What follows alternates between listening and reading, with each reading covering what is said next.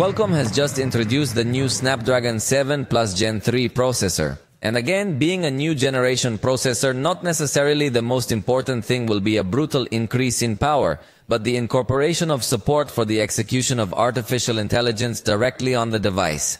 This processor supports a wide range of artificial intelligence models as noted by Qualcomm's official statement.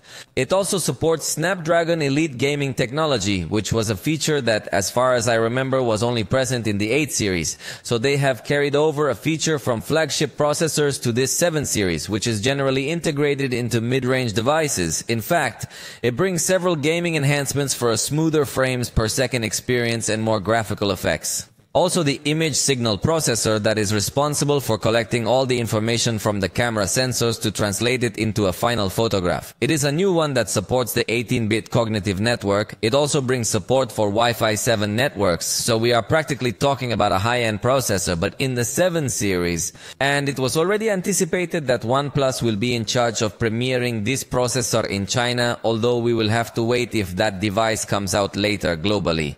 Realme and Sharp have also been mentioned as other manufacturers that will release this processor very soon.